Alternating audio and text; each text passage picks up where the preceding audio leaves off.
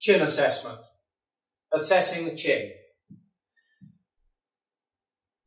There's a great variety of chin shapes within modern humans. This is contrasting to our ancestors within all racial groups who have very uniform chin shapes. And this variety requires a certain level of assessment. And here's a way of going about making that assessment. It can be divided between the lower lip height and the chin height. This is a relatively arbitrary position. If you have a deep mentolabial fold, then it's fairly easy to make a mark here.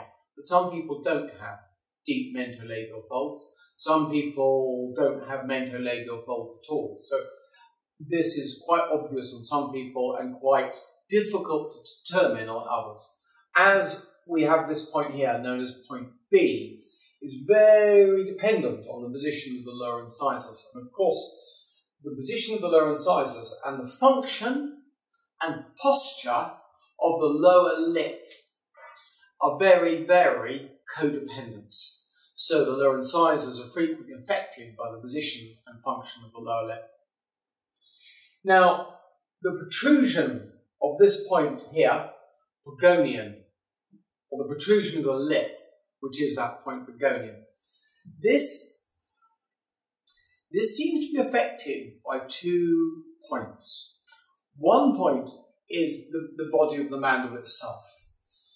Within the mandible, there's a nerve running deep down inside the mandible, and that nerve seems to maintain the structure of the body of the mandible.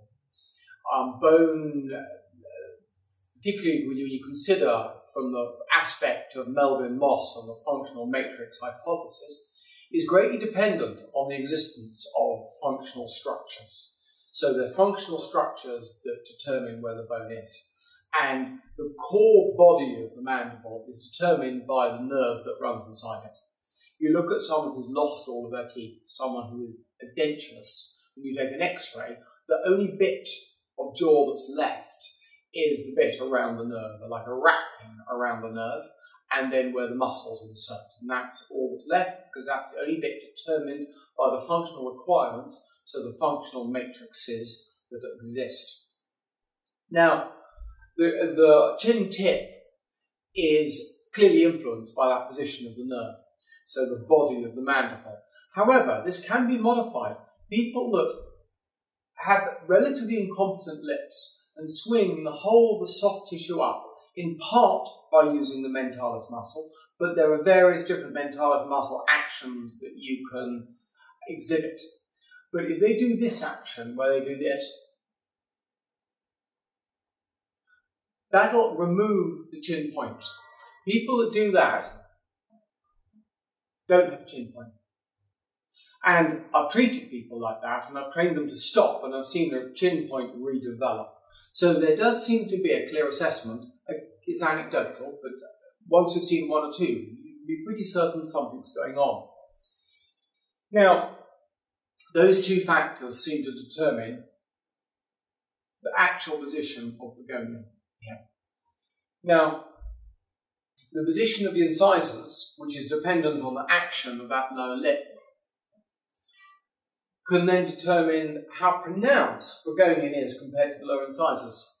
And that gives the impression of how pronounced a chin point is. So people who have a very pronounced chin point, with the chin really sticking out, it's frequently because the lower teeth and lower lips are set back.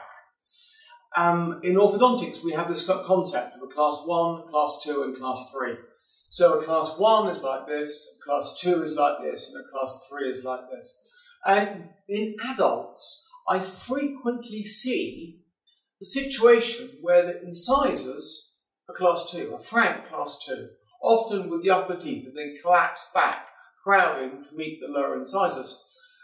When I take an x-ray and I look at them, of course, this point B, which is determined on the lower incisors, is set back considerably. However, the chin point itself is way ahead.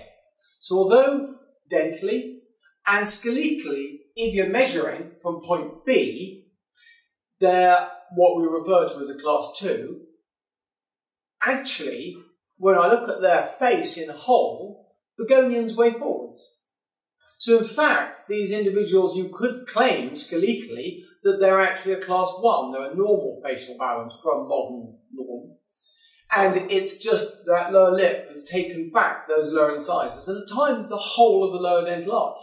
And when I ask these people to swallow or make extreme facial expressions, they all seem to pull back, because it's almost strap-like lower lip, pulling back those lower incisors. And we know that when incisors erupt, when all teeth erupt, they erupt and they march forwards. That was quite clear from Bjork's work.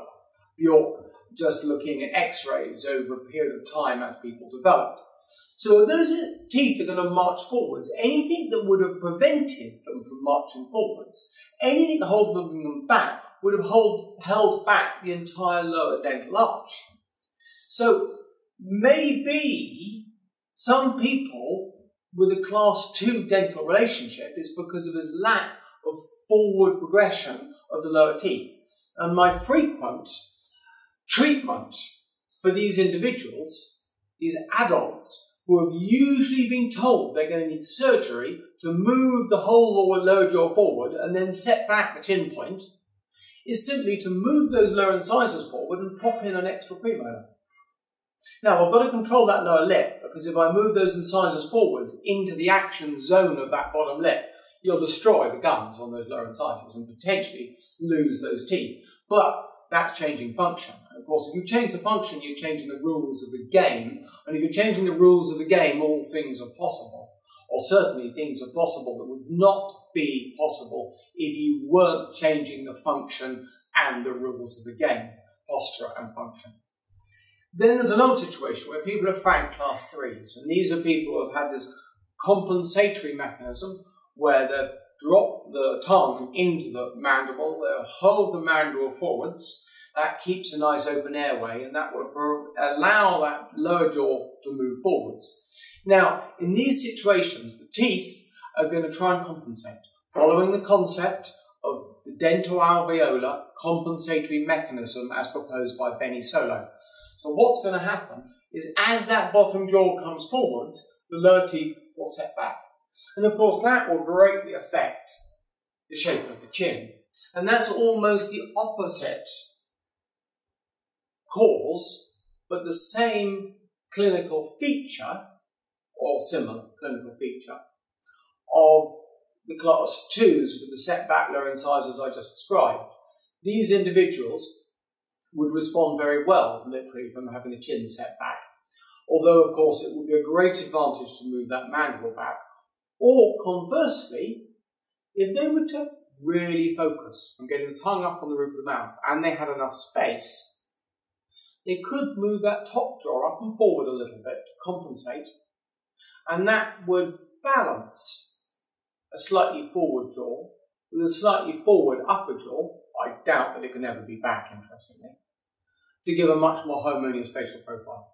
However, of course, that's not easy. Changing function and posture is never easy. And assessing chins is an important thing to do whenever you're setting out trying to diagnose an orthodontic treatment plan.